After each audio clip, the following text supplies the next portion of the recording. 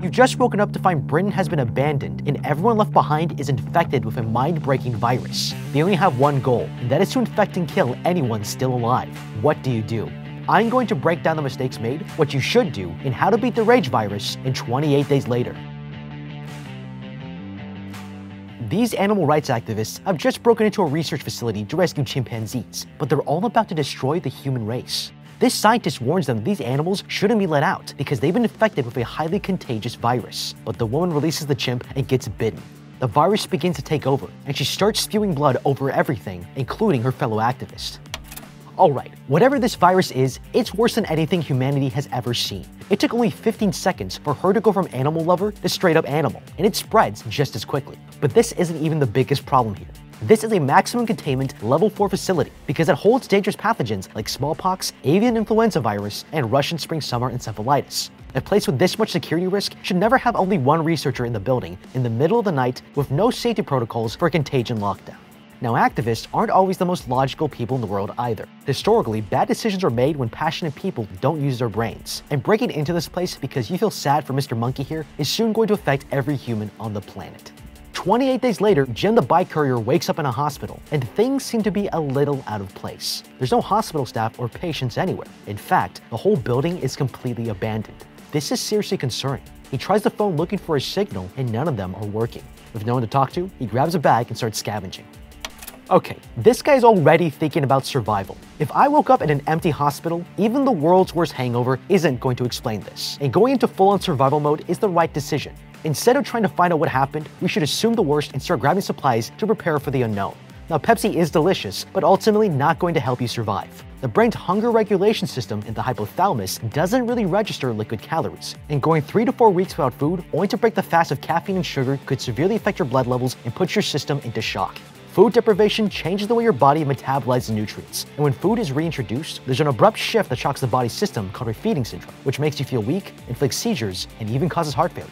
David Blaine experienced this when he famously went without food for 44 days in a glass box over London, and they learned that refeeding him too quickly was actually more dangerous than the stunt itself.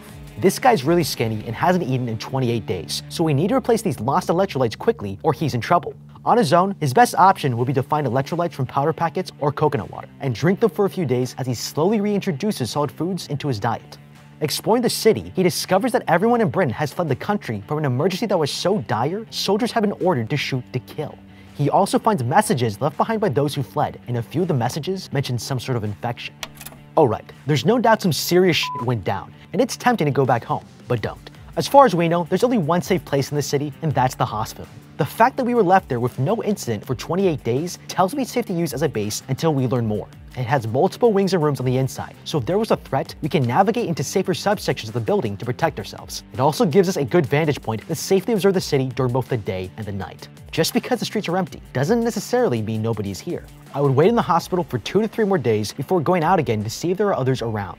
The man explores a church and finds a mass of dead bodies. He calls out and sees the first sign to life, but it's not reassuring. Something is wrong with these guys. In the hallway, a priest starts running towards him, and he knocks the devil out of him. He runs away, drawing the attention of the others. They chase him into the street, where the man is rescued by 2 survivors, who deal with the problem in the most efficient way they can think of, by blowing up a gas station.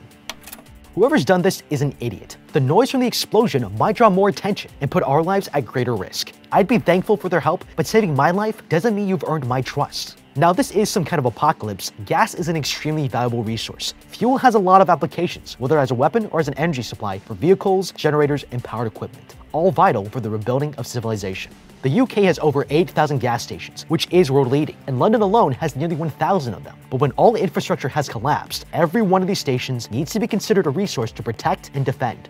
They take him down into a subway and hide out in a convenience store, where Mark and Selena here tell him the bad news. A bloodborne virus started spreading in the country before quickly overtaking the cities, and now it has killed practically everyone. There's no more government, military, radio broadcasts, or even power. Now that's a pretty horrifying takeaway, and it means there's no help coming. He realizes this group is his best chance at survival and asks them to help him find his family in Deptford. The 2 survivors agree to take him so long as he follows their 2 rules. Don't go outside alone, and only travel during the day. For a list of rules to survive the apocalypse, this is really disappointing. If I was going to bring someone into my group, I'm giving that person a longer list. Rule number 1. You need to find more clothing that covers as much skin as possible to prevent infection. More skin means more exposure to the virus, and if you get infected easily, then you're an unacceptable risk to the group. So that hospital gown is not meeting my apocalyptic dress code. Rule number 2. Cover all your holes. Your face has the most pathways into the body, so if you can't get fancy gas masks like these two, then find a motorcycle helmet to protect your face. Rule number 3. Be physically and mentally fit to contribute. This scar in his half-shaved head tells me he might have had brain surgery, and if he has bad coordination as a result, he can't defend anyone. So I'm testing his reflexes and situational awareness beforehand. Rule number 4. Learn quickly. This guy is inexperienced, and this is the worst place to learn on the job. So a crash course in fighting the infected is necessary before going back outside. Ultimately, 80% of these scenarios are best survived with precaution and planning, and I want to hit the road until all these are addressed. The next day, they walk to the man's house, and he's horrified to find his parents have killed themselves. He finds a note in their hand saying they left him asleep in the hospital on purpose, and he's devastated. The group decides to stay the night and go back to the shop in the morning. But they didn't take enough precautions here, because suddenly they get attacked by the infected neighbors. The survivors kill him quickly, but the other man has been bitten. With no remorse, Selena here hacks him to death before he can turn and rushes to leave, before more infected arrive. Okay, this woman is an absolute badass. She had zero hesitation in killing her friend, but it's not as easy as it looks. Now, murder isn't something you pick up as a pastime activity, but if you want to survive, you'll need to be prepared to commit to some terrible things for the sake of survival. However, since this virus spreads through blood, hacking someone up and flinging their fluids everywhere is the worst possible thing to do. We need to consider getting ranged weapons that deal these infected. So far, we've seen a lot of shops that are left fully stocked and intact, so I would be looking for local gun shops that I could raid to keep us safer from a distance. Police stations would be even better, as they would not only have guns and ammo, but also riot shields and more protective gear for any future attacks. They begin walking back into the city, but already this seems poorly thought out. We haven't seen any cars around, and yet there's one parked right here at the house. If I have a choice between walking outside with the infected or driving over them in a car, you better believe I'm looking for those keys.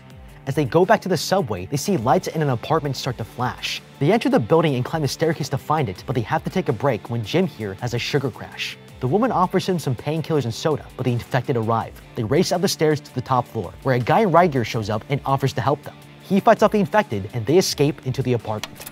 Just like fuel, people are a rare and valuable resource too, but they're also dangerous and will try to use each other to survive. These guys saved our lives, but it's because they need something in return. And before helping them, I'm considering what I think they can contribute to our collective survival before making any promises. A larger group isn't necessarily safer. More people traveling together means more noise, more food and water required, which means more scavenging, which means more danger. It's cold-blooded, but I thank them with a care package of food and water and leave them to their fate. The next day, the courier Jim is shown to the roof, where he discovers the father has a water problem. All the tanks are empty, the solar still isn't working, and it hasn't rained in weeks. They'll dehydrate if they stay here any longer.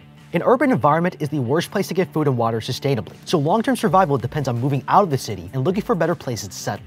Now, water is a great protection from the infected because they can't swim. Luckily, London has the River Thames running through it, which is considered one of the cleanest rivers in all of Europe. If you could get a tugboat, ketch, or a trawler, you could sail the Thames from Lechlade to the South End without having to worry about the infected. The Thames is also home to cod, herrings, and bass, so fishing would be a sustainable way to get nutrient-rich food without having to go into the city to scavenge. Later that day, they hear a radio recording being broadcasted by soldiers stationed in Manchester, who claim they have an answer to the infection. The father proposes they all go out there to find them, as they can't survive here any longer. They head out to Manchester in a taxi loaded with supplies, and the road takes them through this dark tunnel where inside is a huge blockade of cars. Instead of backing out, he drives straight up and over it. They manage to get all the way across, but the car hits the ground hard and gets a flat tire. Then these rats start crawling around them, and they realize the critters are running away from the infected, and they're closing in. They change the tire as quickly as they can, narrowly driving out of the infected's reach and escaping with their lives.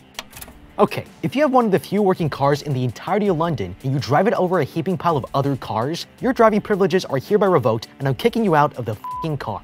We can change the tire, but the problem is, about 60% of people don't actually know how. If no one in the car knows anything about mechanics, maybe we should stay on the roads and take the scenic route. The group arrives at a well-stocked supermarket and go on a shopping spree, taking everything they need for the long haul, from foodstuffs, chocolates, a bottle of whiskey, and apples. They even offer to pay. Okay, they're having a good time, and that's important. We can't always be serious, but also, who's gonna tell us to eat our veggies if everyone's moms are dead? Instead of Maltesers and Pepsi, this is what we should be getting. Water is an obvious must, and vitamin water is even better. When it comes to food, however, we need to be more selective. First, I'd pack beans. This may be the single most plentiful resource for protein that we can get. The only problem is they have to be cooked, so I'd also look for dehydrated meats. They have a long shelf life and give us protein we can eat on the go. Hardtack is also useful. This stuff lasts for years and provides a huge amount of food energy in a very small package. In the American Civil War, it was fed to both sides precisely because this much alone can give you as much as 100 kilocalories, which doesn't sound like a lot, but when you're rationing food, it makes a huge difference. Unfortunately, it tastes like shit, so I'm also grabbing honey. Not just because it's a sweetener, but because it literally does not expire and it's great for healing burns and wounds. And that leaves me with the last item on my list, vodka. It's a great sterilizing agent when you're in an emergency. It can make all the difference for both your birthday party and your partly severed leg. They stop to siphon petrol from a tanker truck, but Jim here goes sneaking to the nearby diner alone, breaking 50% of the rules for survival in the process. Inside, he finds a bunch of dead bodies and an infected kid who he then beats to death. After getting a jerry can filled, they continue to drive to Manchester. They have a rest in the countryside and set up camp, but that night they have trouble sleeping and find out that Selena here was a pharmacist who's got a lot of drugs. She hands them some sleeping pills, and I'm already thinking this collection of meds is going to be really useful. Now, medication can be a valuable resource. Even if we don't need all of it, they make for a good resource to bargain with if we ever encounter other people and need their help. But it also makes you more cautious around this woman. She didn't tell anyone she had them until now. There hasn't been any reason yet to be suspicious of her. But when the situation gets more serious and disagreements develop, drugging people is an easy and subversive way to take care of problems without conflict. I'd be careful to stay on her good side. They continue their way, but arrive to find that the city of Manchester is burning and there's no one waiting at the blockade. The father goes looking for some soldiers, and this is the last thing he'll ever do, as a drop of infected blood falls in his eyes and he contracts the virus. He starts to turn, and Jim here steps up to finish him, but suddenly the father gets shot to death by soldiers that come out of hiding. They take the group back to their base and welcome them in. They quickly realize these people are even more prepared for the end of days than the Roman Catholic Church. They've got a security system of walls, generators, floodlights, landmines, and a kitchen that's fully stocked. It's clear if there's any chance to survive comfortably, it's going to be here. But now we have to deal with another danger, people. Jim here discovers they've also got a dark secret, as the major shows him an infected soldier being kept prisoner. They're testing to see if the infected can starve to death. Okay, this is dangerous, but it's also necessary. These people have enough security and manpower to start considering how to rebuild society, and studying the infected is important in achieving this goal. Now, our real enemy is not actually the infected, it's the infection itself. Viruses are living organisms, and all organisms are evolutionarily designed for survival, so their actions will tell us what it needs to stay alive. The virus relies on its host to help it spread to other people before the host dies. So if we quarantine the human race away from the virus until all the hosts die, it's technically a solution. But anyone that lived through 2020 knows this isn't a practical one. These guys have a lot of gear, and if they had access to a microscope, I'd want to take samples of blood to test what the virus might be vulnerable to. Fire might kill it, but how much and at what temperature? How long does it live without a host, and can it be killed with other chemicals? We won't know until we study it. Then if they had any GPS devices, I'd set it free 10 kilometers away from the compound and track its movements every hour. This gives us an excellent data set that might reveal more about how to kill them. We could discover they're more inactive during the day, or that they never cross water. And if we track more than one, we might learn they gather in specific areas or migrate based on certain factors. Ultimately, information is king to beating this thing, and we shouldn't ignore its importance. That night, the infected start running for the building, and the soldiers go full combat mode, emptying their guns to all the infected. These guys take out everyone without even blinking an eye. And it seems this is the safest place in the whole country, until one of the soldiers gets handsy with Selena here, and Jim rushes to defend her, but he's overpowered, until the sergeant steps in and knocks some sense into the soldier. In private, the major reveals he set up the radio broadcast as a way to lure in women for his soldiers and use them to repopulate the earth. Jim runs to warn them and make an escape, but they're stopped by the soldiers.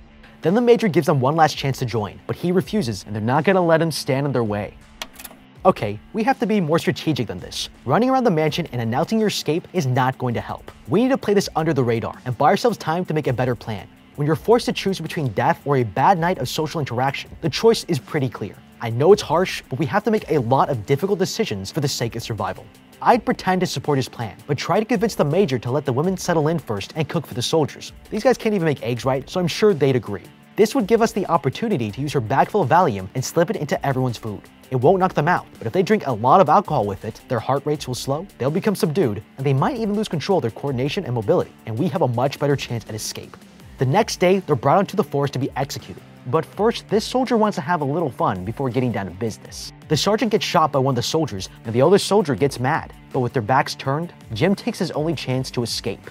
They go looking for him, but have no idea he's hiding among the dead bodies, and escapes over the wall to safety. Running through the forest, he collapses and sees a plane in the sky. There might still be hope for them yet, but first, he has to save the girls. Back at the mansion, the women are told to dress up for the soldiers, but Selena here convincingly asks to change in privacy. Taking the opportunity, she gives the girls drugs so she won't care what happens next, and by the time the soldier runs in, she's already taken them. That's when they hear an alarm blare from the blockade, as Jim here lures them all outside. They drive out in a military jeep to hunt the man down. He ambushes one of them and leaves his body to be found in a truck, which the Major discovers has been sabotaged. The infected start coming, and realizing he's been tricked, he runs back to the mansion. Later that night, Jim arrives back at the manor and sets the infected soldier free from its chains. Inside the building, a few soldiers wait for their comrades and don't see the infected man behind them until it's too late. He breaks through the window and infects the soldier as the women run away. These guys stop them, but when they see the infected man running through the mansion, they split up, with this guy taking the women upstairs. Okay, the infected are now in the house, which makes it the most dangerous place to be. Now this was a great strategy to kill the guards, but now the women are in even more danger. They need a place where the soldiers won't find them and the infected can't access, and that's the guard post on the roof here. It's on an elevated platform that most likely uses a ladder, and once you pull that up, there's no way for the infected to climb it. Let the infected man clear the house and come down once he leaves the compound. The other soldier comes to kill the infected man, but gets blindsided by another and gets eaten. This guy comes out of hiding and runs right into Jim's bayonet. The infected are closing in, and he goes searching for the women before the infected find them first. He sees Selene here being dragged by another soldier and ambushes the man, brutally killing the guy. Jim here goes from 0 to 100 so fast that she thinks he's infected too, until she finally sees him up close. They all reunite and run for the cab parked outside. The girl hops into the driver's seat, but when Jim opens the door, the Major is waiting inside and shoots him. The girl backs the car up into the mansion, when the infected man pulls the Major out the back window. They get back into the car and leave the compound, escaping with their lives. 28 days later, they take shelter in the English countryside where Jim here has recovered from his bullet wound. When he goes downstairs, the girl comes in and tells them something's coming, and they rush out. They take this giant sheet of cloth out into a field and lay it down as a plane flies by, seeing their signal for help. But what do you think? How would you be 28 days later? Let me know with a comment down below. Thank you so much for watching, leave a like and subscribe, and check out the How to Be playlist for more videos like this. Until next time, have a damn good day.